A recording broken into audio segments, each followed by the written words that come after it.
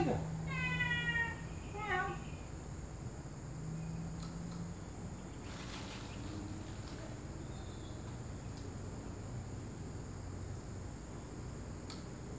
Sure you don't want to be in the video?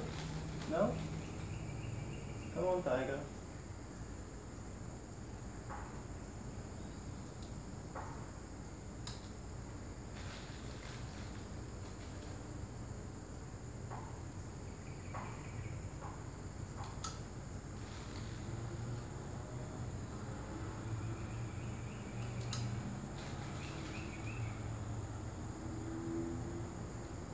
Anyway, if you're watching, I started from here, from the front, went through the steps over here, and you can of course go one step further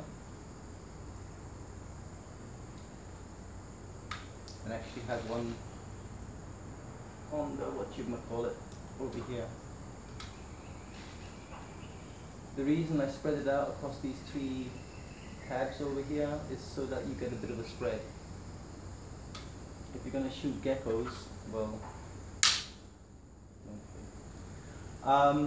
yeah, I actually forgot. It needs. There's a couple of rubber bands that it actually has that I use as springs to keep everything functioning properly. I don't know if this is actually in the view of the bloody camera, but never mind. But yeah, 2 rubber bands there. There's also supposed to be one over here. I just finished lacquering this thing, so I actually took these bands off. I wasn't using them, but basically what it means is this one keeps the trigger going that way, you know, keeps coming back, and this one just to sort of generally bring this other thing back. So anyway, after you fired off that first shot, you go to the first one. See that? You bring that up there, and then okay, it's recording again. I don't think it even matters, but if you want it to keep straight, just bring those up. It's no big deal. My other models didn't have this problem, it's just this particular gun is doing that. I don't know why. But since I make everything from scratch, I don't actually keep plans or anything. But that's enough at 10 feet to knock a gecko off the wall, which is basically what this gun is supposed to be for. What are you doing? Why are you over there? Oh man. So you can bring up the next one,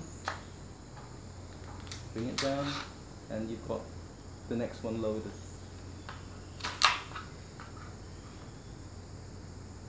Okay.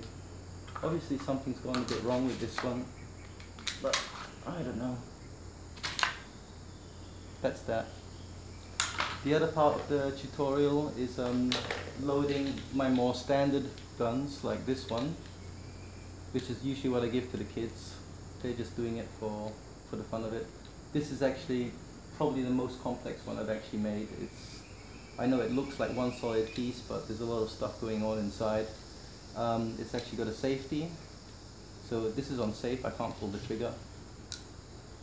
Up there is single shot, and then the next one is actually, it'll shoot everything in one go. But yeah, okay, let's just put it on single.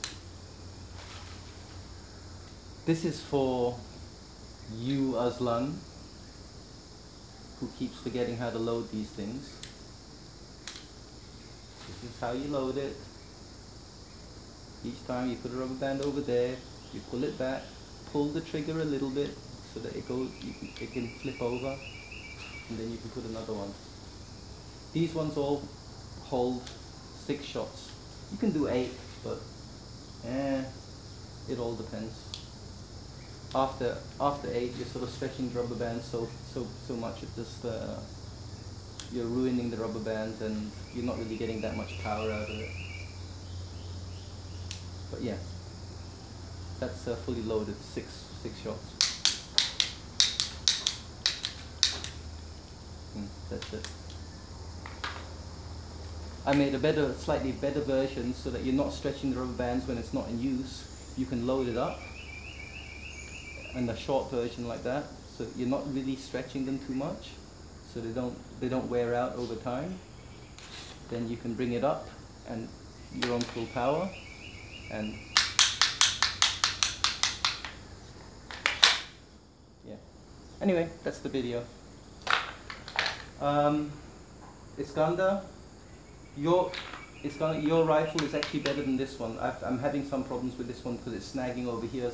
Yours doesn't have that problem, but just watch the first bit of the video and you'll see that how to load it.